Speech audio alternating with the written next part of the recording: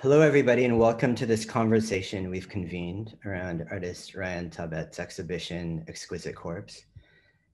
My name is Rayyane, and I am Senior Curator at Sharjah Art Foundation and curator of this exhibition, which is currently on view in Galleries 1, 2, and 3 in Sharjah Art Foundation's Al Maraija Art Spaces. If you're in the UAE or planning to visit, please see the show before it closes on June 15th. For today's conversation, I'm honored to be joined by the artist Rayyane Tabet. Also joining us is Omar Dawashi, Associate Professor of Anthropology at Rutgers University in New Brunswick, United States. Uzma Rizvi, Associate Professor of Anthropology and Urban Studies at Pratt Institute, New York, and Visiting Professor at Shah Abdul Latif University in Kaipur, Pakistan. And Andrea Wallace, Senior Lecturer in Law at University of Exeter in the United Kingdom. In the interest of time, I won't read their full bios, but these can be accessed on the Sharjah Art Foundation website. As the last session of March Meeting 2021, this conversation builds on the past 10 days of thought-provoking presentations and discussions, which have been spearheaded by SAF Director and Sharjah Biennial 15 Curator Hour Al-Qasmi alongside the Sharjah Biennial 15 Working Group, and have been overseen by SAF's Vice President Noor Al-Qasmi and Director of Learning and Research Noura Al-Mualla with their very capable team. A huge thank you to them for their support and for understanding the relevance of this conversation within the context of this year's March meeting.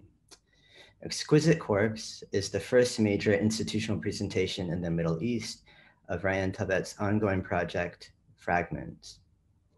In 2016, Rayyane began research in earnest on the project when he began looking into details of his great-grandfather's involvement in an archaeological excavation led by German diplomat Baron Max von Oppenheim at Tel Halaf in northeast Syria at the turn of the 20th century.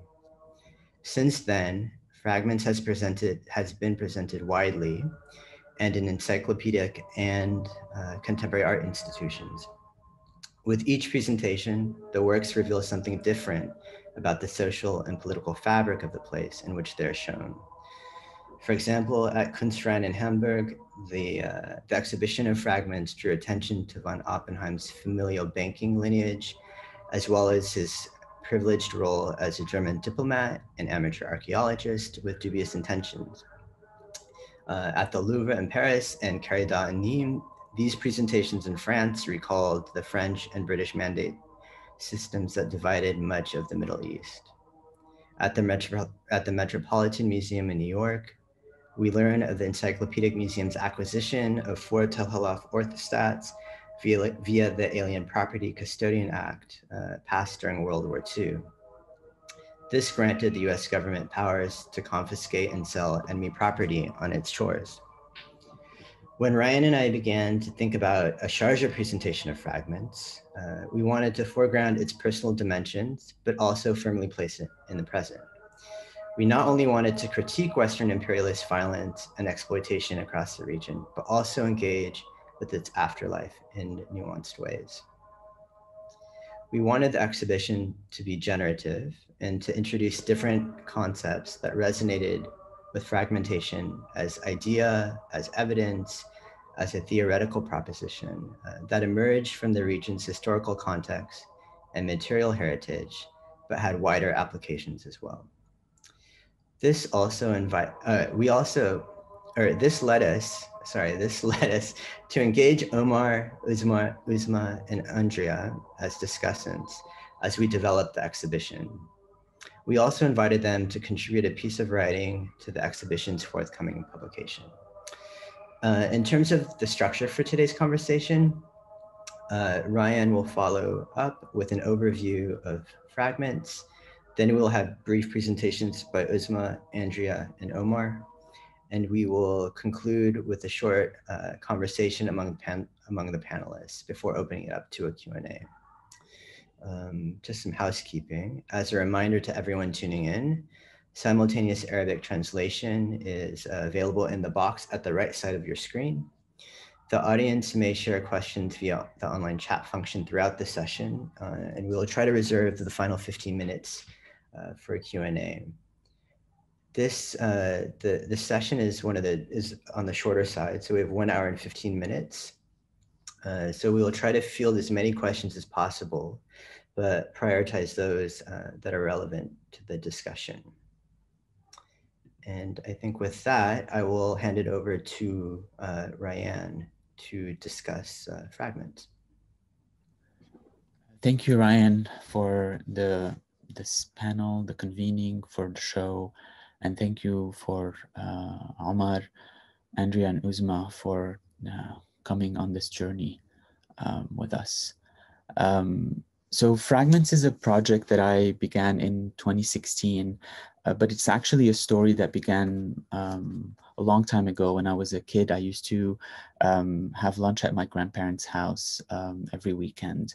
And I was always struck by the portrait of a very serious man hanging on the wall of their dining room that did not look like any one of us, and a book in their library written in German, a language that none of us spoke.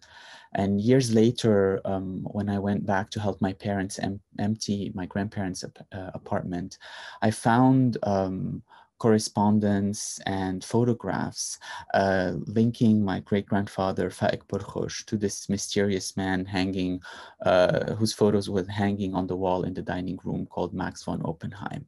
And I was intrigued by this material, but didn't know much about it. So in 2016, when I was invited to partake in the DAAD Artists in Berlin residency program and moved to Berlin for a year, I thought that, you know, this is a German person, I'm going to Germany, maybe this would be a good place to start. And very soon after, I found myself falling into the story of Max von Oppenheim and his dig at Tel Halaf in northeast Syria, on the border between Syria and Turkey today.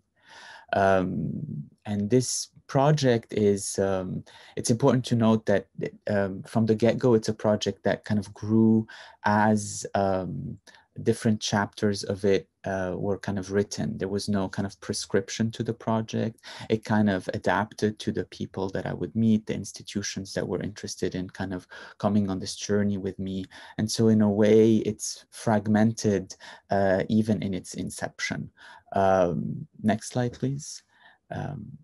So one of the major, and again, we have to remember in 2016, there was a lot of conversation around the preservation of cultural heritage, particularly what was going on with the civil war in Syria. And I felt that the discourse around preservation was still very much caught in an East-West divide. The rhetoric that Western institutions are safer for the keeping of archaeological artifacts, but also questions around restitution and repatriation were coming to the forefront. And I was really interested in maybe addressing some of these issues, but by focusing on a very specific dig, but maybe even a very specific set of objects. And the dig at Tel Halaf proved to be a very kind of fruitful one because it's full of contradictions and controversies. So basically in the late 19th century, Max von Oppenheim was assigned by the German authorities to look for a viable road that would connect Baghdad to Berlin. And so on his way, doing kind of sightseeing, he stopped at the village of Tel Halaf to spend the night. And that's when he was told of these gods and demons hiding underground. Curious about this kind of story, he went to the site of this unlikely sighting, and very soon he discovered a few sculptures. But because of the change in kind of political power back at the end of the 19th century, he returned back to Berlin and was only able to come back to Tel Halaf in 1911. And so from 1911 to 1913, and then again from 1927 to 1929, Max von Oppenheim, alongside a series of architects, photographers, ethnographers, and dig specialists, unearthed an entire city basically hidden under the plains of Tel Halaf. Maybe the most famous kind of part of the excavation was a palace that had at the back of it a series of 192 stone slabs, a frieze made out of them. Soon after that, and by virtue of the transformation of the world following the First and then the Second World War, elements of this frieze found themselves at the Louvre, the Metropolitan Museum, the Walters Museum, the British Museum, the Pergamon, the National Museum of Aleppo, and the Deir ez-Zor Museum. Some have been lost or destroyed. And so when I started basically this investigation by getting in touch with all these institutions and asking if I could kind of be given access to the material from Tel Halaf that they have in their collection. And one of the ways I was able to do that was to kind of ask or put in a request for making rubbings, which is a technique that archaeologists still use today in kind of lifting texture out of objects. And so the idea was that this kind of single object that had been fragmented by way of the events of the socio-political events and the kind of the 20th century would be maybe able to be brought back in some form by way of rubbing. Next slide, please. And so up until today, I was able to make 32 out of the 193, 32 rubbings out of the 192 stone slabs. And those were from the Pergamon Museum, the Louvre, the Walters, and the Met, which were the institutions that accepted to my requests. And I'm in conversation right now with the National Museum of Aleppo and the Deir ez-Zor Museum to continue that kind of that exercise. Next slide, please. One of my major kind of interests in this project was also to follow this idea, as I said, of maybe a reversal of the East-West divide when it comes to certain questions around cultural property. And what was particular in the story of Tel Halaf is that most of the ruins that were discovered by Max von Oppenheim were actually shipped to Berlin, where Max opened his own private museum called the Tel Halaf Museum. But during World War II, during one of the nightly bombings of the city, the Tel Halaf Museum was targeted with a phosphorus bomb that burned everything that has been brought back, except most of the statues and architectural elements had been made out of basalt, a volcanic rock that could sustain heat. So, but when firefighters came to douse the flames, the sudden temperature change between the hot stone and the cold water shattered all the artifacts. So years later, after Germany was unified, Nadia Kolidis and Lutz Martin, two conservators at the Pergamon Museum, started a 10-year-long process to put back together 27,000 of these basalt fragments. After those 10 years, they were left with 1,000 unidentified basalt fragments that could not be put back together. And so when I got in touch with them and they told me the story, I was really moved, particularly by these 1,000 unidentified fragments, because I felt that they maybe could, not only are they witnesses to the event in 1943, but they bring the archaeological artifacts out of the 10th century BC into the present moment by way of this kind of special status that they now have. And next slide, please. So I also kind of got I was allowed to make, again, stone charcoal rubbings of every single one of these 1,000 unidentified stone pieces, which is one of the works that's on display at the Sharjah Art Foundation. And in this particular presentation, we've kind of basically made it into like a full room installation, which for me, again, becomes maybe a moment of contemplation into the remains of something that we might not know the source of, but can still be the beginning of an investigation or an idea. Next slide, please. Maybe the third and last kind of major collaboration with the historical artifacts or the particular artifacts from Tel Halaf is another work that's on view in Sharjah, is basically one of the major pieces from the Tel Halaf dig is a kind of grave marker, which is a kind of the statue of a seated figure that was made out of 6.5 tons of black basalt. And it's also one of the pieces that was heavily damaged and then reconstructed. I was really kind of moved by the particularity of this sculpture. Next slide, please. The kind of its anthropomorphic qualities. And so I was kind of given access to the original sculpture, and I was able to make these kind of foil pressings of every aspect of the sculpture that made it human. So its ears, its nose, its hands, its eyes, and especially because there's contradiction around the gender of this particular sculpture. So even though Max von Oppenheim would call it his Venus, it's actually not really male or female. But what was also for me was very striking is to think about the materiality of the sculpture, the basaltness of it. And while working on a proposal for showing this work in Rotterdam, which was the first time it was shown, I was able to get in touch with the last operating basalt quarry in Syria, which is in the city of Sueda, and order 6.5 tons of black basalt to be quarried from this site. And the idea was that we would confront part of the sculpture with maybe the original material where it would have been quarried from, at the time of the dig itself. Because of the current embargo between Europe and Syria, the only way we could get the material out of Syria was to actually cut it into tiles, ship it to Beirut, change the records in Beirut, and then start its journey to Europe. And so this work has been shown in Nîmes, in Beirut again, and now in Sharjah. Next slide, please.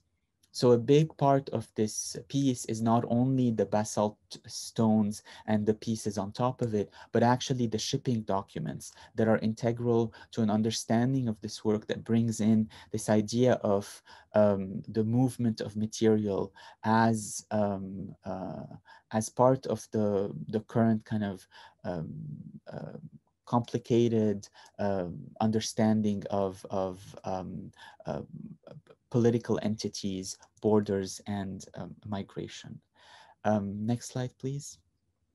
Even though Max von Oppenheim's particular interest in Tel Halaf was its archaeological remains, while doing research, I came across a series of books that Max had written called Bedouins, which is a series of ethnographic studies of Bedouin tribes living in and around Tel Halaf that featured genealogical trees, maps of location in summer and winter. But more importantly, it featured kind of daily life records of kind of Bedouin tribes. And one of these kind of records was that Max had discovered that there's a specific type of jacket, the bisht, that the Bedouins can wear that can be turned into a tent if stranded, and one has to kind of create a temporary shelter.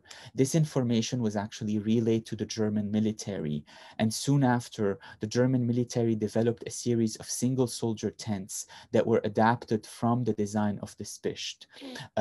Soon after, the French, the Russian, and the US Army adapted the same design. And so over the course of the multiple offenses around the region, this type of single soldier tents has been used in kind of in our part of the world. And I was really kind of interested in the slippery slope between ethnographic studies and military interventions. And so in this installation called Exquisite Corpse, which is also on view at the Sharjah Art Foundation, you have 7 types of these single soldier tents.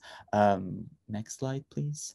That kind of turn the kind of the tent, the skin of the tents into these kind of curtains that divide the space. And all along the back wall, you have all the other components of these tents. So the stakes, the ropes, all the elements, and a moment kind of a disembodiment. Next slide, please.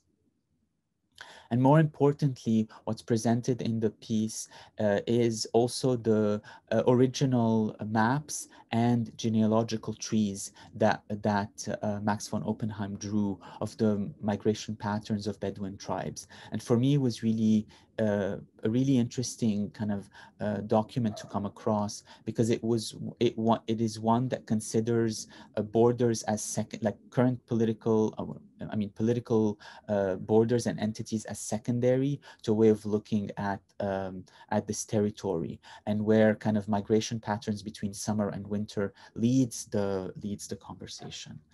Next slide, please.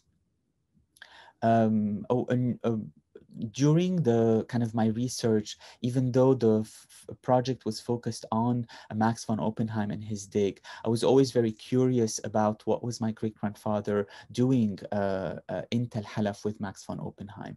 And this is when I learned that he had been assigned by the authorities of the French Mandate to spend 6 months with Max von Oppenheim in 1929 and kind of like shadow him as a translator and secretary, because my great-grandfather had worked as a translator for the under the authorities of the French Mandate. And so while next slide, please. While working on his on that dig, my great-grandfather had kept a diary of his movement throughout throughout these 6 months and everything that he did with Max von Oppenheim. At the end of this 6 months period, the diary was actually confiscated by Max von Oppenheim and remained in his archive until in 2016, I was given access to it by the Max von Oppenheim Foundation in Cologne. Next slide, please. And when I actually got access to this diary, I found out it's about 300 pages long, and it is it contained all the interviews that my great-grandfather had done with Bedouin elders, talking about not only migration patterns and issues of kinship, but also location of bodies of water, size of cattle, ideas around fauna and flora. And that's when I realized that a lot of this material had actually been the material used in order for Max to write the book that he did. So for this new commission work that was done specifically for Sharjah, I combined what was left in my family's archive, these few photographs and book, with this diary to create a chronology that kind of moves the viewer from 1929 in March, when my great-grandfather signed the contract to be Max von Oppenheim's secretary, all the way to 2016, when I was given access to this material. Next slide, please. Next slide, please. And maybe maybe the most personal aspect of this work has been at the end of his involvement in the expedition in 1929. My great-grandfather was given a rug woven out of goat hair by the Bedouin stationed in Tel Halaf. It measured 1 meter wide by 20 meters long. In 1981, head of before passing away, my great-grandfather had nothing of value to leave behind. So his will was that this rug be divided equally among his 5 children, with the provision that every child should divide their rug amongst their children, and so on and so forth until the rug eventually disappears. As of today, this rug has been divided into 23 pieces across 5 generations. And so this kind of maybe one work has been kind of seminal for me in kind of relating this kind of personal familial story to a larger archaeological dig. Next slide, please. And throughout this project, I have been, so this project has taken many forms, like I said, depending on the institutions that it has been presented in. But maybe one of the main component is this performance called Dear Victoria that I have performed in different settings, and that uses the story of Max von Oppenheim, my great-grandfather's involvement in the dig, and particularly certain aspects, certain material leftovers of this unlikely meeting as a way to kind of explore questions on the relationship between biography, self-directed research, archaeological artifacts, cultural appropriation, museological practices, and migration patterns. And just very quickly, next slide, please. There's 2 ways in which this work has kind of lived on beyond the confines of institutional walls. One is a catalog, a book that was published by several institutions, and Sharjah Art Foundation was one of the ones that co-published this, which is a trilingual publication that kind of walks through the entire narrative and showcases some of the works being presented. And it's actually designed to replicate identically the book that I had found when I was a child in my grandparents' apartment. Next slide, please.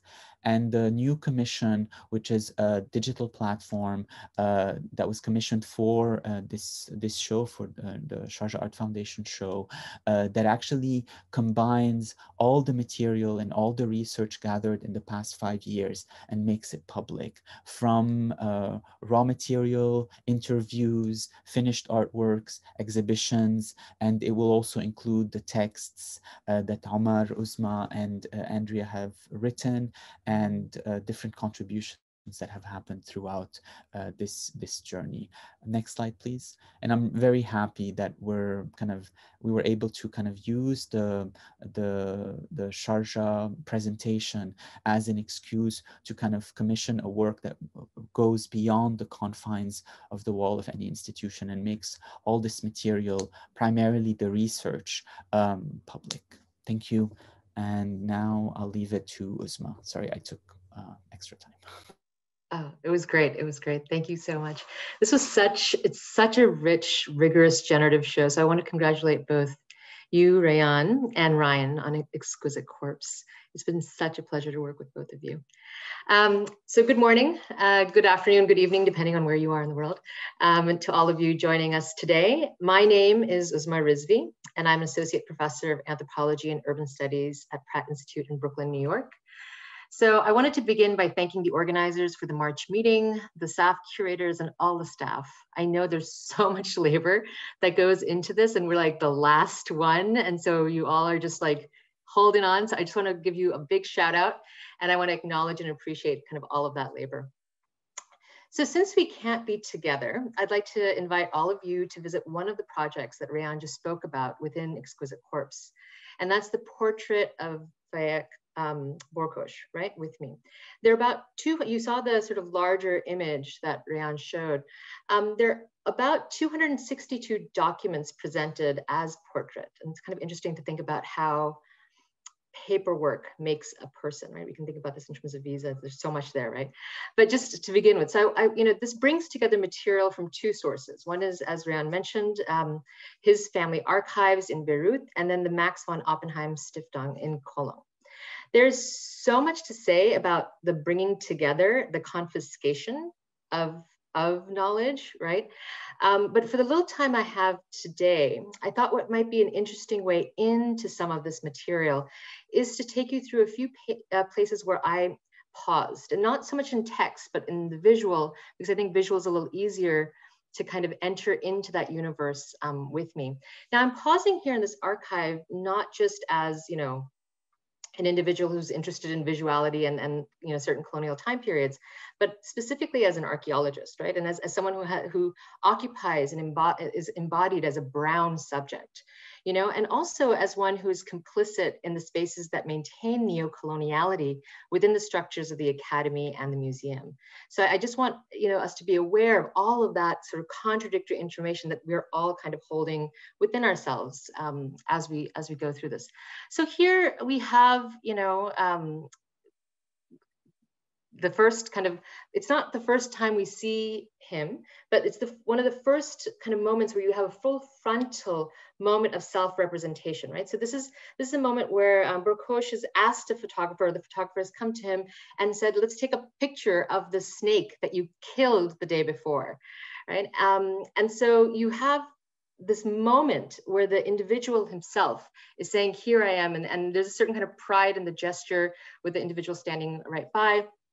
You know, I've spent a lot of time looking at this image, trying to really get a sense of who he was. There's this kind of mischievous smile. It's kind of a sliver of a smile, but it's still quite there. It's not lost on me also, you can see both the obverse and the image, that it was used as a postcard, you know, and there's this beautiful, intimate, personal message for his wife and children. You know, and there are a few other individual portraits of Berkosh in these archives, but I thought if we started here, you'd get a sense of who he is and how these portraits function in the show and how it all kind of comes together. So in other various parallel universes, we might have met him as Victoria's husband. Perhaps in another, we would have known him as the father of Joseph, Albert, and Marie. Maybe even in another as the survey ethnographer of the Bedouin tribes who lived in the vicinity of Tel Halaf. As part of his work with Max von Oppenheim. We could have also been introduced to him through the offices of the French Mandate, being given a project in which Berkosh was securely placed into the body of a colonial intellectual from whom a demand of loyalty to French was being made. So there's a lot of complexity in this body, that there's a lot that he is holding within himself that allows us to kind of get a glimpse into what the many different kind of facets that I think Rayyane's show will open up to. If we could go to the next slide. And it looks in this second slide, you know, if you were just kind of looking at it, you may think that maybe not very much is happening, that it's kind of like a scene in some sense. But what's happening in the foreground, those two figures standing next to the tent, that's actually Max von Oppenheim dictating a letter to Berkosh, who's in, and in the background, which is a little bit more distant, you can see all those figures standing. It looks like they're beginning to take shape of an excavation. And what I think is so remarkable about an image like this is that as compared to the images that you usually see in archaeology books, right? Or in any of these kind of compilations of archival material from archaeological perspectives, you often see this sort of subaltern epistemic marker, and then you see an excavation. But here what you're seeing is sort of a way into a memory, right? So because you kind of think about why those moments are captured and kept within a family archive. When I looked at this, I could almost taste the heat, right? I could taste the grit.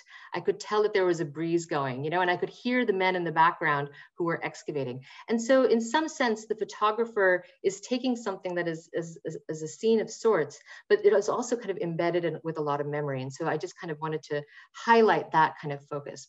If we can go to the next slide. Here you see in many of these spaces, one of the things that would happen is that as individuals were collecting information or maybe even collecting pay, maybe talking through an idea of like who's working when, you can see those who are in the operations on the table, and then you have a whole lot of unnamed, right? Unnamed people who are standing around, but who are actually the ones who are doing the labor, who are doing quite a bit of the work. So these images often, again, this is something very familiar to those of us who work within the world of archaeology, where we often either it's for, you know, again, as I said, it could be a pay, it could be some information gathering, et cetera. It could be looking at the map. It could be establishing what kind of dig was actually going to happen. If we can move to the next slide. Now here is another kind of, another quintessential image we often see, well, not an image, an experience that we have as archaeologists. So here in this image, you see 6 men facing the camera, right? And 4 are seated around the table and 2 are standing in the far left corner. And I can imagine that a part of the conversation taking place, and remember, this is between World War I and World War II. So they might be talking about politics, they may be talking about war, they may be talking about home, right? So these are the sort of conversations that happen at the end of the day when you're sitting around with some drinks and a cigar, which is precisely what they're all doing. The dust on their shoes was an indicator for like this idea of them sitting after a full day of work in the field. You know, there's a certain complexity though that you can see all of the bodies kind of navigating, right, in terms of the company that's assembled. So in the annotation of this photograph, it's interesting that not all the names of the men around the table have been taken, but there's one individual who was left unnumbered and unmarked. And those are the kind of often the sorts of individuals I'm also very interested in taking a look at. So this man is pictured standing in the corner, holding what looks like another camera or another instrument. You can see him standing right next to him. I don't know if my pointer would be able to show you that. And there's a lot that one can think about saying in terms of race and class privilege within this image. But I think what was really curious to me, and I've kind of written about this in the text, were the names of those who were marked. And even though Oppenheim's actual body is missing, there's something about the people he's surrounding himself with that provides insight into him and his relationships with these men and their relationships with each other. All of them are navigating different states of in-betweenness. And it's this in-betweenness that I'm very curious about and I want to kind of think more about. Anyhow, I'm also looking at the time. And so if we can go to the last image, and this is the portrait of Max von Oppenheim. So here now you have this image, right? And this is a pretty stark image. And we finally get to see the person who's known to be the excavator, Tel Halaf, as compared to everyone who's done the labor, which is where we started from, and I think very importantly so in a very post-colonial gesture. Now, one of the interesting things is on the obverse side, which is also shown here. This was given to Burgos during his work as secretary in 1929, right? And so it's signed on the back. You can see that signature on the back. But then right under that signature, there's a sort of 2 lines from a poem that was written by Ali ibn Abi Talib, right? And I'll tell you what the translation is. It's very light so that you won't be able to see it. I don't know if you can actually see it in the image here. But the translation is, an orphan is not one without a father. An orphan is one without knowledge and manners. And so these lines of this poem are proclaiming some sort of higher calling, like more than family, more than country is knowledge, is manners, is wisdom. Knowing how to be that makes one secure, as secure as one would be with family. That somehow in all of the mess of coloniality and imperialism and everything else, the ways in which one might kind of rise above and answer that higher calling might be through knowledge and through knowing. So one can imagine the lines from this poem to have been written on the back of the photograph received by Burgos himself. Because actually, if you look at the Arabic, it's very similar to the Arabic script that his notes are written in. So I did a little quick analysis there. And so I'm thinking then of Burgos and why he thought it was a good idea to write those lines. Was this a poem that they both shared? Was it Burgos himself in hopes to remember who and what this man stood for? Or what he may have learned about himself through the experience, right? And so it's gestures like these in poetry and exhibition that provide insight into human complexity that is at once fraught and infinitely full of love. Right? And so with that, I'm gonna pass it on. Thank you. I think, Andrea, you're next. Yes, thank you so much, Isma. So I just wanted to actually echo what Isma just said about all the work that's gone on to this and thanking everyone and acknowledging kind of how it's all led up to this amazing discussion that's happened so far. So I thought that I would talk about this all kind of in relation to my text, but also kind of the conceptualization of my thinking around everything that Rayyane has been exploring, and especially how that has been made possible through surrogates, like photographic reproductions and documentation. So I'll ask you to go to my first slide, thank you. And also thinking about the concept and the idea of the exquisite corpse. which was this surrealist parlor game that began with a piece of paper that was folded into horizontal sections. So the first player would draw the section at the top and leave just a little bit below the line before folding it back and then passing it on to the next player. And of course, there's 4 pieces of paper there going on at the same time. But what ends up happening is each player produces a different segment of the work. And when it is unfolded, we have an exquisite corpse, but we also have these kind of unique and identifiable layers. So we can see something surreal, but also very identifiable and distinguishable at the same time. So, for our purposes, I've been really thinking about, the game as a way to frame the creative process, but also how we encounter this work, because actually what we're also looking at here is a surrogate, right? It's a reproduction of this work that's been used or made using digital technology rather than the actual work itself. And we can't separate the surrogate from the fact, that it has been reproduced by someone else. So someone who might impact how we as viewers relate to the source and even interpret the surrogate in relation to the source. So of course, the more faithful the reproduction is to the source, or the more accurate we see it as being, the more likely we are as viewers to almost look through the surrogate and see the surrogate as its source. But even this way of seeing has been conditioned upon us, meaning the idea of reproduction being like a scientific or accurate representation of the source, along with how that directs ideas of authenticity and what it is that we're actually reproducing in the process, or even how we experience the work, because we see it as removed from the wider context through which it was produced or reproduced or disseminated. So if I can go to the next slide, please. So I wanted to tease this out using just one of Rand's sources that he explores in Exquisite Corpse, and that's specifically the gravestone that was used to mark someone's tomb around 10th to 9th century BCE until it was excavated and removed from serving that purpose in 1912. So what we're looking at here is actually a digital surrogate of the source that itself has gone through an exquisite corpse process. And we're looking at, the most recent layer, which is the end result of this process to date. And through it, we might wonder how it came to be in this version and who has been responsible or central to that. And as part of this inquiry, we might ask, what folds or moments altered this work and created the conditions for this gravestone to be as it appears to us now. So I really wanted to explore how we kind of chart what happened within those periods and those folds to kind of better understand how we encounter the gravestone, as well as its history through the many, many surrogates that have been produced as it has existed in each version during those periods. And also surrogates of what? Because the source itself has been fragmented and has been reconstructed across these folds.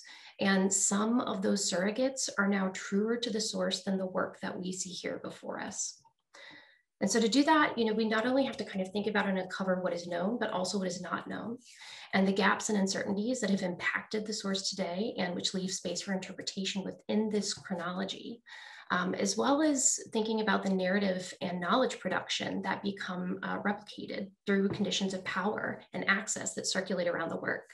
So to illustrate all of this, and how Tabet's Rand's own work contributes kind of new layers, when we're thinking about how these folds become visible and the histories and the context, I just wanted to quickly take you through the chronology, beginning with, the first fold, which was in 1899, and using the surrogates and the digital surrogates, which, have comprised this entire presentation that are produced across these folds. So if I could go to the next slide. So the first fold occurred with the uncovering of Tel Halaf, and more than a decade later, this image was captured of the moment when the source was removed from serving its purpose of marking a grave. And this was noted by von Oppenheim as taking days to unearth of what he referred to as a great enthroned goddess, or in this period, what I refer to as a seated figure, because it is an androgynous figure that over time has been gendered in terms of the goddess of the Venus. So von Oppenheim, he invested heavily in extensive reproduction and documentation of the dig over the 2 years of the first official excavation, which he did with a permit from the Ottoman authorities. But he also made casts of the works, one of which is thought to have accompanied him back to Germany in 1913, and later joined the Marburg Religious History Museum in 1932. So of course, while in Germany, he was prevented from returning because of the outbreak of World War I. And during that time, the site lay abandoned. So when he returned in 1927, he found that the facial features of the work had actually been destroyed. And if we could go to the next slide.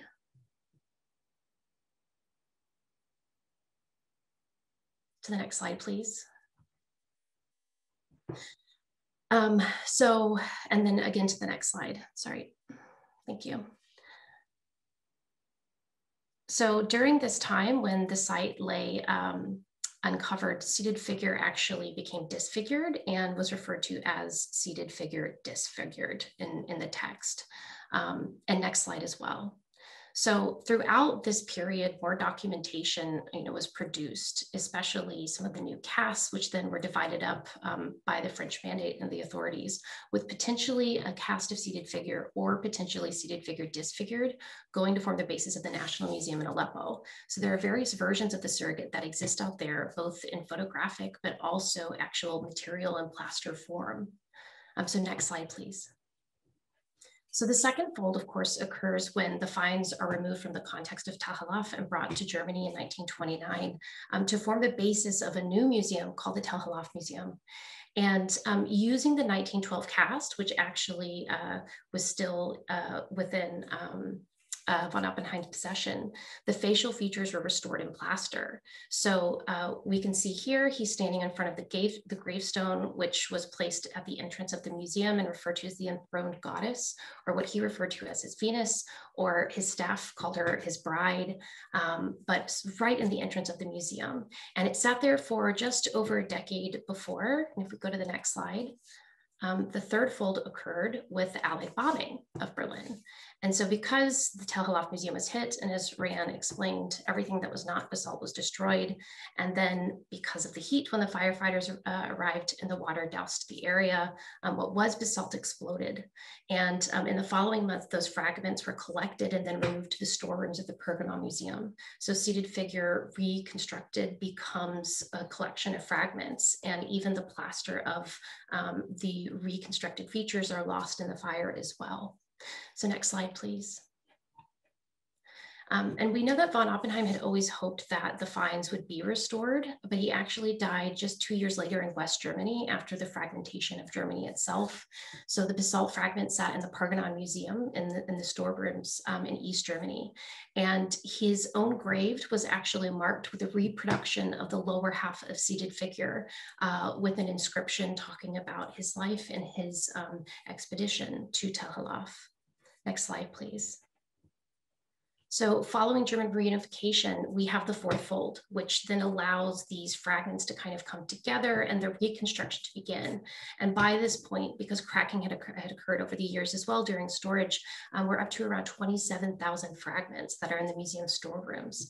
And so as you can see with the surrogate on the left, a cast of the 1912 cast is straight in the middle, and this is the one that came from the Marburg collection, which was made in position to guide the work that was going on around it. And then on the right, we can see that restorers also used surrogates from von Oppenheim's surviving photographic archives, along with the various field notes and documentation that were taken around the digs, and even redrawn to replace those that were lost in the fires because of the research that was also housed at the museum afterward. Next slide, please. So the restorers actually made decisions to leave the cracks exposed, but to fully restore the facial features with the plaster cast made from the molds of the 1912 cast. So the 1912 cast becomes a source in many ways for reproducing different aspects and reconstructing seated figure to seated figure reconstructed. Next slide, please. All of this then culminates in the 2011 exhibition of the rescued gods of the Palace of Tahalaf, which displayed seated figure reconstructed, as well as the remaining 2,000 basalt shards that could not be reunited with their sources. So in addition, there were large format photographic reproductions that were displayed throughout the exhibition. And on the very last day, those were auctioned off to support additional restoration over the coming years. So in addition to this exhibition, Seated Figure reconstructed and the other Tahalaf artifacts then went on a world tour and began appearing in exhibition catalogs and websites in institutions in London, Museum, Bonn, as well as others. Next slide, please. So the most recent fold occurs when Rayyane meets with the curators and the restorers to discuss his grandfather's connections to the artifacts during the residency in Berlin, which sets off everything in motion to what we're even discussing today. So as Rayyane said, he was given options for how to kind of work with the materials and make surrogates, one of which was charcoal rubbing. There was also photography and 3D scanning, but he chose foil pressings and rubbings because of their methods of reproductions that are still used today, but also that allowed him to gauge with the materiality of the work. And in the same rooms where the source was reconstructed, he reproduced the anthropomorphic figures of a seated figure using the cast of the 1912 cast, as well as making 1,000 charcoal rubbings from the remaining 2,000 basalt shards. And in doing so, of course, he's systematically documenting the process and the conditions of the work with, you can see seated figure sit right in front of him. Next slide, please. So I started to really think about Rayyane's methodology as very much a reproduction of the conditions around the source, as well as the layers, the histories, the narratives, and the materiality, including the paths that were taken by the various components that started in different places and came together and are still kind of reconstructing and moving in different places as well, as opposed to the story of the Tahalaf works, which started in one place and then were disseminated after the removal. Next slide, please. But in doing this research through surrogates, and especially relying so much on the images to kind of piece together the histories and the documentation and even the chronology of this, decided to chart this with a graph that really documents the folds in the stories, but also the realities of trying to undertake such a mapping or a charting and doing that through surrogates. And thinking about what is not included just as being as important about what is, but especially because we focus on what we know to be in existence as being representative of the narrative. So the surrogate that we use for that can obscure just as much as it reveals. But even thinking about this as the story beginning, well before we became to encounter it, and it will continue to go on afterwards. And more folds will, of course, continue in the time going forward. Because the basalt itself existed for millions of years before it was excavated and carved into a gravestone, and then again for 2 millennia before it was excavated and removed from Tahalaf. And so the gravestone as a source and even its materiality has changed, been deconstructed and reconstructed over the years, depending on the agents or the players of this game who have impacted it, as well as those who were granted access to reproduce it. And thinking about how these reproductions themselves, these surrogates, can now travel further than their sources through digital technologies, and even across borders in ways that the material sources would be unable. And of course, everything that we have seen today and is part of the presentation is a digital surrogate in some form, but they often have layers of reproduction contained in them, or layers of surrogacy through the various forms of reproduction that they undergo before they're presented to us in digital form. So the people who are responsible for making them and who have had possession of the sources or even produced and protected the surrogates through copyright impact how we encounter the work and the knowledge around it and how we understand it today. So this chart is meant to be an unfolding of this relationship, but also thinking back to this source as producing a flawed family tree of offshoots that can only be tracked and understood in relation to each other if they exist and exist online. But this chart also demonstrates, the exquisite corpse process, because if we think about this as both a chronology and an ontology, we have a chronontology of surrogates that are produced in a space between these folds, and by whom or because of whom becomes an interesting question in the very relative short, tiny period of time that we're talking about in relation to the gravestone itself. But it also includes Tabet's works as surrogates within this chronontology, because his works are reproductions that actually reveal layers of the exquisite corpse and the surrogates themselves in terms of what has happened to the source before it came to be before him. but also through their creation and the rematerialization of the histories and the intangible knowledge or aspects of the works, and what we're thinking about in relation to those sources, which is still very much ongoing. So that point, I'm going to pass off to Omar. Thank you very much. Yeah. Thank you very much for inviting me and for this really wonderful opportunity to be part of Rayyane's work and be part of the Sharjah experience. And thanks for this panel, and appreciate all the work that has been done in putting all of this together. My name is Omar Dewachi. I'm trained as a physician and an anthropologist. So I've been kind of working at the border of medicine and anthropology, not really necessarily. I don't work around questions of art, but I'll give you a little bit of a background of how the process of writing the essay, but also the kind of how the work of Rayyane inspired certain kind of experiences. So for the past decades, I've been mainly documenting experiences of war and displacement across the region.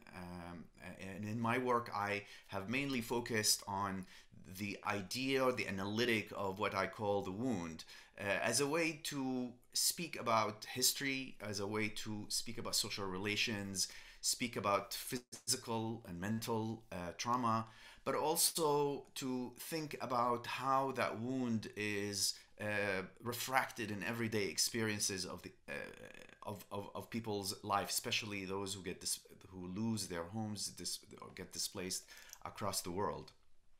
So when I was approached to write something, I was a little bit struggling with that, because I didn't know which part of the work that I wanted to speak to.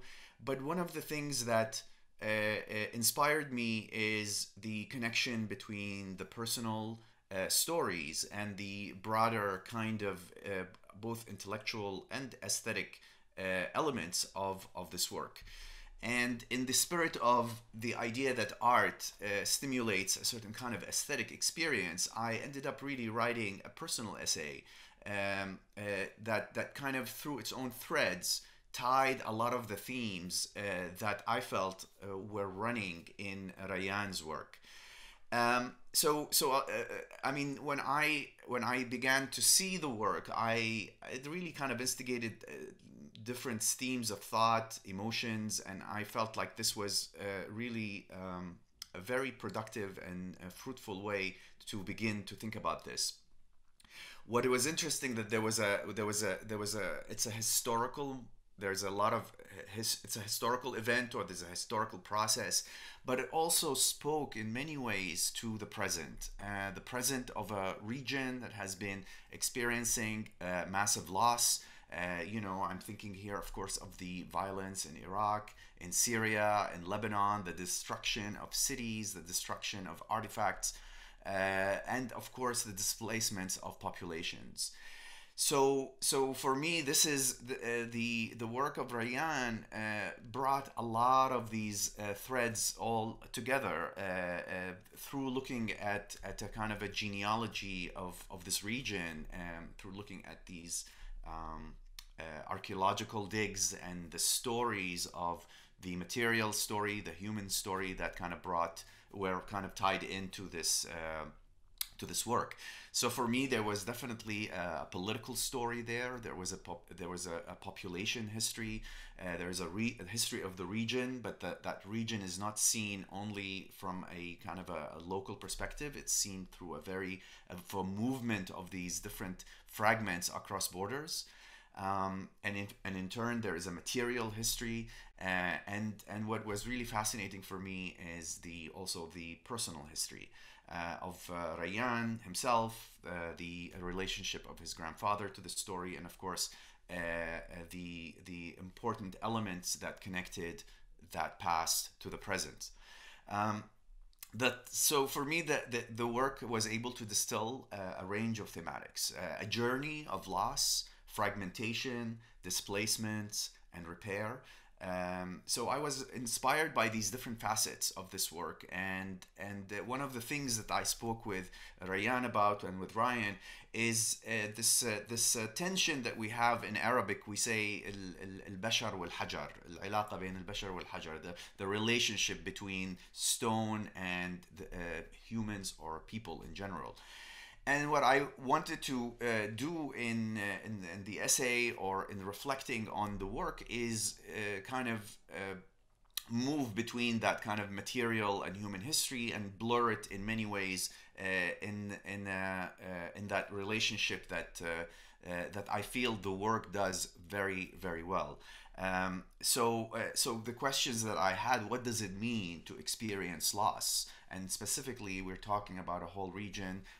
The story of the colonial history here of taking away certain kind of the treasures or the demons and the gods of the region. What does it mean really to take away these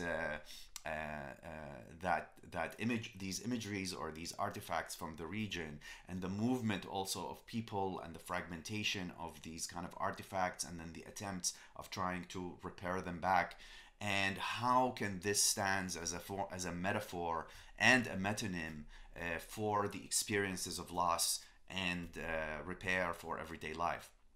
So I began actually writing in a form of a stream of consciousness, and I didn't really know what to do with these kind of very angry, very stream of consciousness kind of images that were instigated by the work. And eventually I began relating a lot of this to my own kind of experiences of loss. Of course, I mean, you can read the essay. I speak in the essay about a rug that I've carried with me through my own displacement and my ambivalent relationship to this rug throughout all these years. And of course, one of the things that spoke to that experience is Faik Burkhosh's incredible idea to take this rug that he got from the dig, or from his encounters with the Bedouins in Syria, and try to kind of divide or move it through his own genealogy, through kind of his own kids and grandkids. And the journey that this intergenerational rug has taken on was very interesting for me. And not necessarily here a rug that gets divided into the family, but a rug that becomes the remains of my own kind of home and my own kind of experiences of loss that I carry with me, that I have a lot of difficulties in kind of keeping and not really knowing what to do with it.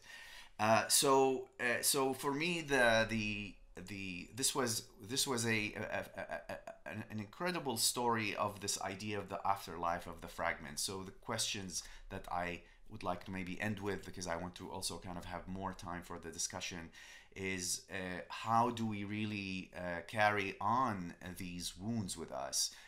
Wounds of the places that we grew up in, the wounds that kind of continue to haunt us in the everyday, and what kind of work of repair that we do to be able to not necessarily to forget, but to actually be to feel more comfortable with our present. So basically I'll end here, and I again thank you so much for this opportunity, and I'm very honored, and I feel very privileged to be part of this process. Thank you very much.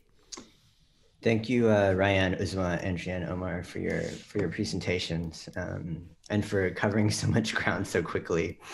I think I just want to ask you guys one question to kind of try to create a through line through these different presentations, and specifically, you know, kind of taking this, what Rayyane has given us in fragments, not only in the work, but also kind of just through that language, and to kind of think about how it points us to not only the pieces that are part of a whole, but the gaps in between elements, right? So I think one of the first things that really excited me about the project was the kind of focus, or what I kind of projected into the work. It was this sort of interest in an intermediary figure or concept or analytical space, in Omar's case, that really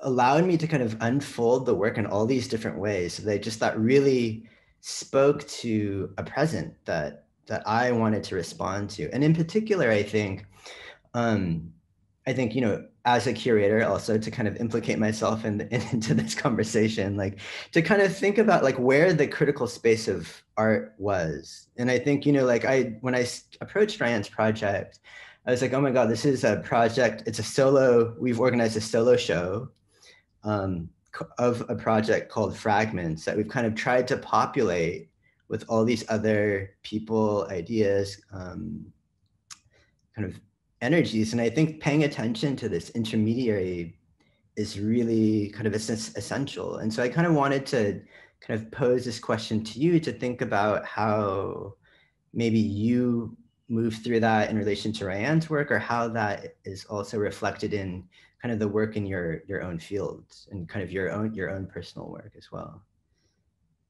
I don't know who wants to. Uzma, I think maybe you can start, because I think it's really, it's in your text, it's you know, it's in kind of Faik, and also in your reading of Max and the group that he's assembled. Yeah, thank you for that question. I think this is what I was referring to when I was thinking of the complicity of the body, right? And so the ways in which, I mean, there are a couple of things here in your question, Rayyane, that I kind of want to pull through. And one of them is the spaces in between, right? So the stuff that's left out. So it's fragments. So there are things that we're pulling together. We're in the archive, or we're looking at, like as Andrea showed us, all those timelines and the different folds, right? But what is missing is just as significant as what is there, right? And I think one of the beautiful things about Rayyane's work is that it allows us to imagine so many different possibilities. It's so generative in that way, right? So those spaces in between aren't spaces that lack. They're in fact spaces that are incredibly full. So within that framework, to then think about the individuals here, and here we can think of, you know, Burgos himself, we can think of Oppenheim, you know, these were all men of in between. And this is kind of one of the things that I was exploring a bit in my text, like what does it mean to have, so for example, right, Oppenheim was, there's a whole book written by Gosman about the passion of Max von Oppenheim. And in that, one of the key things that's happening is that there's a very strong, as you can imagine, anti-Semitic sort of current that is going through Germany between World War I and World War II. And Max's family has converted to Christianity many generations before, but their last name is still Oppenheim. So much of Oppenheim's work, and because he's an amateur archaeologist and not a professional archaeologist, so much of his work, when you read his texts and when you read the letters and his archive, Oppenheim's archive, he's navigating the spaces in between to be recognized as a full, right?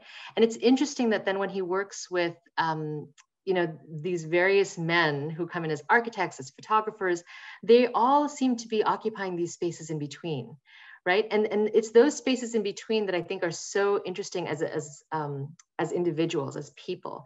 So for example, I'm simultaneously in my body as an archaeologist, following through in a very colonial fashion, right? But because the body of the archaeologist is also female, is also a brown body, it's different.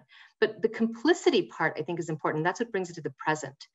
What does it mean for us to be complicit in these structures, such as museums, right? That maintain colonial narratives, that maintain exclusion, that maintain the ways in which materials and people's lives or individuals are known or understood. What does it mean for us to continue to stay in those spaces and also do critique? Right? Like how do we, and I think that's what makes it contemporary. That's precisely that node. And I want to make sure to like hear from everyone else, but that's kind of my take on that. Thanks, Uzma. Andrea, do you want to take a crack at that, or? Yeah, no, I would agree, and I would actually even build on that.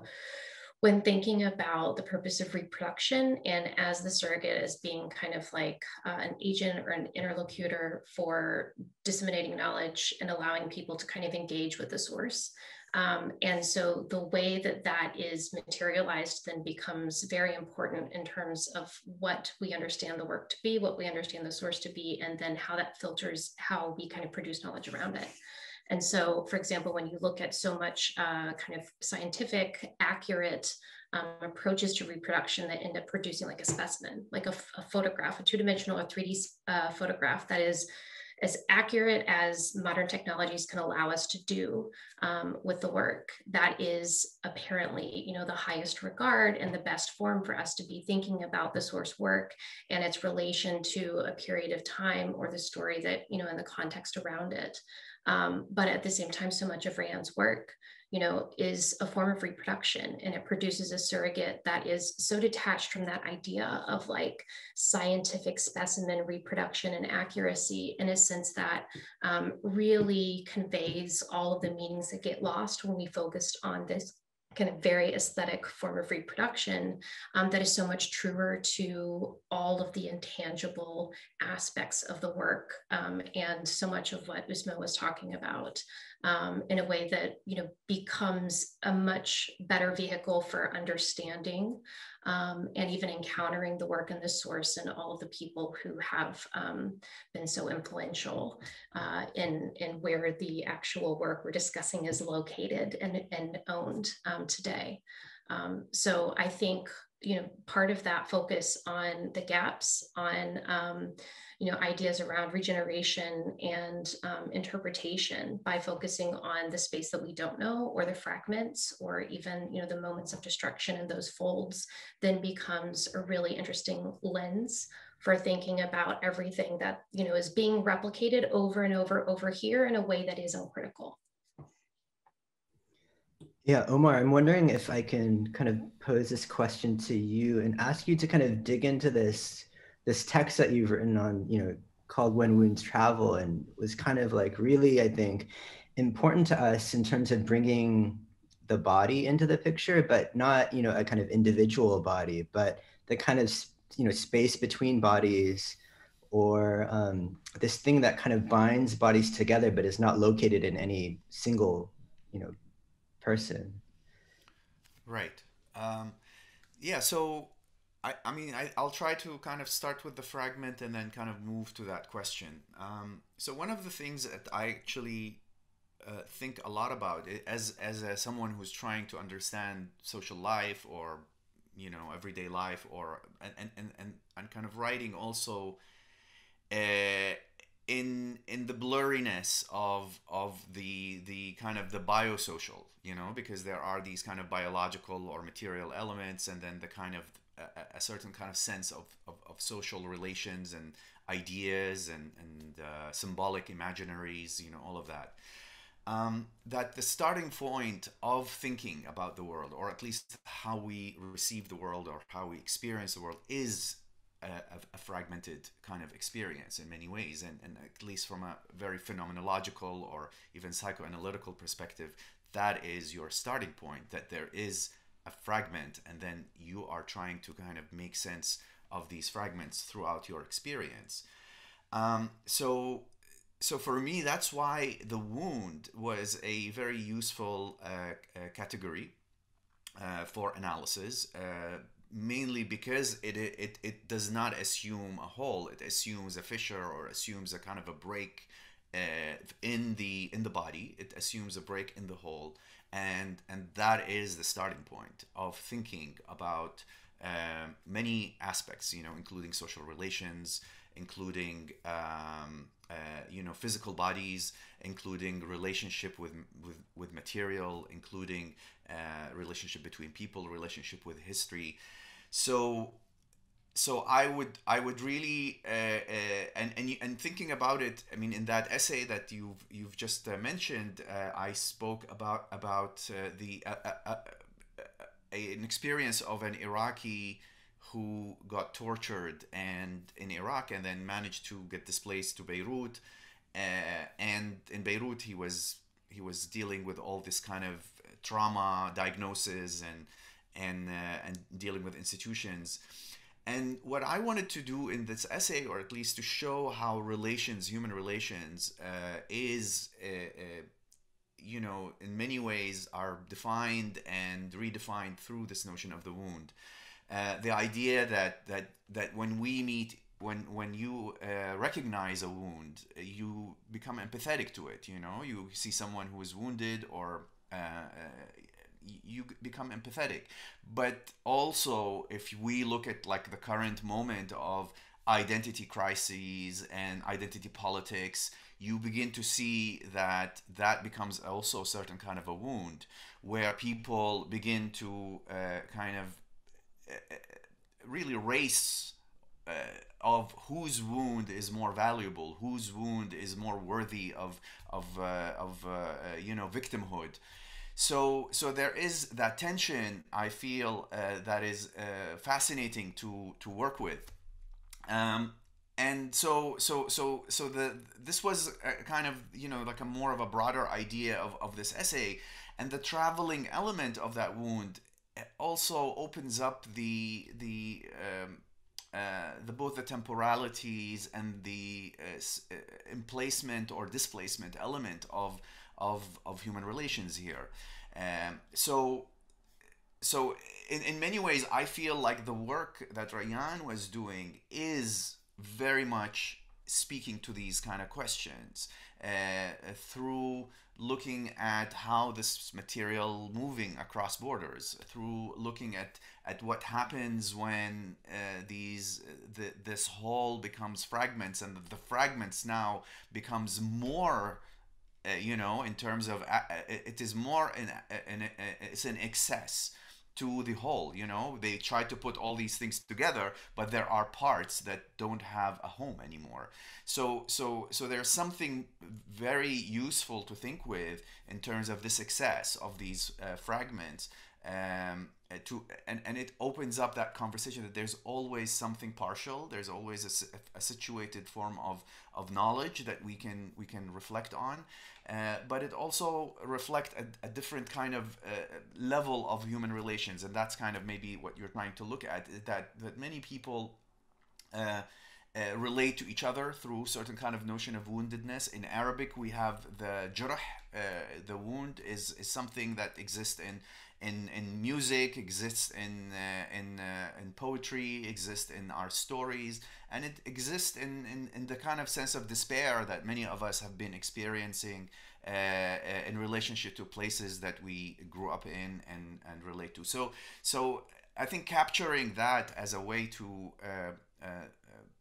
as a lens into connecting us with this historical the historical events, and I would say historical wound or a social wound, that is, I feel like it would be very productive to think with in general. Thanks, Omar. I was told we have 15 more minutes, so we can kind of shift towards the question. I do want to kind of pose this question to Rayyane, but kind of through a question from the audience by Joy Chansey, who says, how does this project intersect with calls for art and cultural heritage restitution? And I thought I could kind of add to that. You know, I'm wondering, Rayyane, if you could maybe talk about how you initially approached some of these institutions to gain access to the artifacts, because I think that also kind of shows a sort of multifaceted, like the kind of all the different hats that you were kind of wearing at the time to kind of navigate really kind of deftly, you know, kind of perceived, you know, restrictions or, you know, to the work. Yeah, I mean, one of the things I always talk about when I'm in a context presenting fragments is this anecdote that whenever I approach somebody to collaborate with them on this project, whether it is somebody who works in what we call an encyclopedic museum or a contemporary art space or a writer, I always kind of tell them, you know, I'm the great grandson of this translator who worked on a dig in, you know, 1929, and I have some material that I just like to share and show you and then just talk to you about. And so and that has, particularly with encyclopedic museums, have led to most of the curators or conservators letting some of their guard down, as opposed to me approaching them like, I'm a Lebanese artist based, you know, between Beirut and New York, and I'm interested in like intervening in your collection. Like I did this fully aware that it is a form of entrapment for both of us, because it's involving myself personally in the story, so I could never remove myself from it. But it was also a way to kind of like, in the woundedness, like to kind of approach it from a, let's say, first person angle in order to get to the third person. From the beginning, I always, you know, I'm not interested in just like I think the story of my great grandfather and his involvement in the dig is not the end of this journey. It is a trigger for a potential beginning, but it's the beginning for a journey that I'm not always certain where it will lead. So being open for it to kind of go any which way. Some institutions just refuse to even like have that first meeting. Other institutions were like, okay, come and make these copies and then just go on your merry way. And some are like, okay, let's make a show. Let's transform how we think about this work and this place. So it's really important to realize, and particularly that's to realize the position that particularly artists can occupy or operate in, that is kind of like a double agent in a way, and where and when to kind of activate these kind of moments. And particularly, I mean, if I were to address the question about, you know, sentiments of restitution, repatriation. For me, the example of Tel Halaf was such an interesting and operative example, because it operated in two ways. One, like I said, the bulk of the material from Tel Halaf was destroyed in Berlin. That's a historical fact. This is not, and in a way, in the continuum of this story, the objects that were left in Aleppo were actually the ones that are kept safe. I was interested in that contradiction, but particularly in the case of some of the objects that ended in encyclopedic museums, particularly the ones that ended at the Walters Museum in Baltimore and at the Metropolitan Museum in New York, because they were bought under the aegis of the Alien Property Custodian Act. They were a requisition from a German national, right? Because the Office of the Alien Property Custodian identified Max von Oppenheim as the rightful owner of this object, whether this is ethically correct or not, but like the paperwork showed that. And this is why in my show currently on view at the Metropolitan Museum called Alien Property, there was a decision on behalf of Kim Benzel, the curator in charge of Ancient Near East, Claire Davies, curator in Modern Contemporary, and myself, to actually showcase for the first time in the history of the Met, the acquisition documents, to say that should there ever be a restitution claim, the object will actually be returned to Germany. Because in the current state of this story, the ownership is still German, and so it complicates these notions. And one of the ways, so similarly to how I was introduced to Omar through this essay, Wounds That Travel, the way I was introduced actually to Andrea's work was through her response to the Sar-Savoie report, which is a call for repatriation, restitution for African objects back from France. And one of the ways I was really moved, or I was introduced to this idea of digital repatriation, or what happens to an object where, okay, imagine we return an object, what happens to its surrogates? And if today we have a system where still, let's say, Western entities hold the rights for digital reproductions, for have the tools to digitize collections, and they keep the rights for those, even if the objects were to be returned physically, they're replica being still held in these institutions is a new form of colonization. So it helped me, expand rather than like take a clear-cut position, expand the question that if you just look at one object from one dig, it already opens up this myriad of really complex, often contradictory set of questions that we need to address in details in order to help us move forward. I think what I've learned in the past 5 years is really the specificity of those questions, and how do we, through addressing specific questions, actually get to a general approach to questions of safety and repatriation. Andrea, I'm wondering, do you want to add something to that, since you were just quoted by Rayyane? Yeah, I think, you know, I mean, there's so many places I could have taken this text, and I kind of had to like stop myself from going in 7 different directions. One of which was very related to this idea of, because the digital surrogates exist in so many places, and even the material surrogates themselves, possession of the surrogates then results in a form of power and narrative control, and even claiming copyright in it, or barriers to physical access can recreate a lot of the colonial power systems that resulted in possession of the work, wherever that work is at that place in time. But also the, you know, the very process of like reproducing it from material to digital then creates potentially a new copyright. And that copyright becomes something that can be commercialized, and you can use to prevent people from using the work, or even to waive it in a way that would allow people to use it, maybe not as it should be used or intended.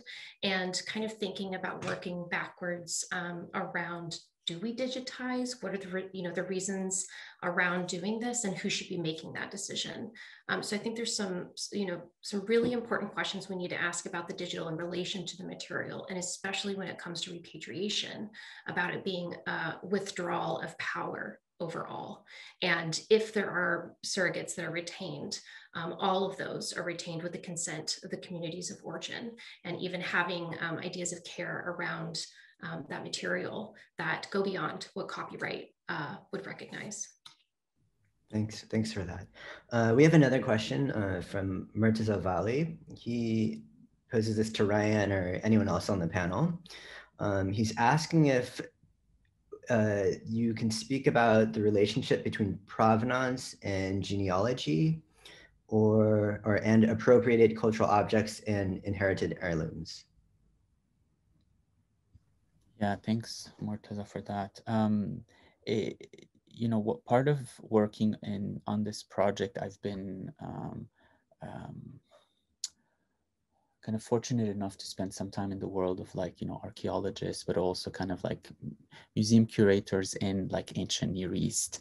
And this idea of, when I kind of was introduced to like the logic of provenance, and how kind of it's been, and I always, you know, I have this thing that I do now, that I go to like these museums and I just read their provenance of like I just pull a random object and I read its provenance. And if you actually just read the provenance and not look at an object, it can actually come across as like both a very accurate description of the 20th and 21st century, I mean 19th to 21st century, but it also reads as in terms of like ownership, hands passing, but also it reads like a kind of these beautiful, strange concrete poems. And similarly, the question of genealogy, establishing a relationship to a time, a space, and people that you might not have a relationship to per se, but that you are bound to them, whether you like it or not, is I think what I feel genealogy and provenance share is maybe the question of burden, and the decision of how to carry that burden is then how we move beyond the moment of being burdened. I think that, and I think ultimately, like, the moment of liberation comes in relationship with how we deal with this. It is a fact that currently every institution, whether an encyclopedic museum or a smaller, regional museum, carries the burden of all the things they have to take care of. Similarly, we all carry the burden of our family histories. And so how do we kind of move with what we have? Now, in terms of like cultural appropriation, maybe and that actually is maybe related to the question on genealogy. When I kind of came across the Bedouin books that Max von Oppenheim had authored, and all these genealogical trees that he had so kind of, detailed, drawn, I kind of felt ambivalent about these projects, these books, like, why is he writing this history? Who's, like kind of these questions. But at the same time, when I came across, it is still considered one of the most kind of accurate and at least printed records of this. So the ambivalence, again, of ethnographic work, anthropological work, and the position that it takes as both kind of, that's contradictory. But it's only when I figured out the story of the jacket that's literally appropriated by the military that it all entered a much more, for lack of better word, perverse space, where it kind of, in a very strange reversal of logic, it's as if we gave them the tools for our own subjugation. It's this kind of crazy moment of recognition and reversal that has also led me to, before, like, genealogy was personal, provenance was, was subjective, provenance was objective. And working on this project over the past years, I've realized the conflicted, the intertwined nature of those nomenclatures and those positions, that I can no longer separate myself from that tent, from that military tent, and that part, like recognizing my own self in the thing that's exerting intense power over me. I don't know if that makes any sense. Yeah, I think that's a perfect place to end. We're also out of time, unfortunately. Thank you so much, Omar, Andrea, Rayyane, Uzma, for spending this time with us, and for your contributions, and for everyone out there. Look out for the publication that will be out soon. Thank you, and good night. Thank you all. Bye. Thank you.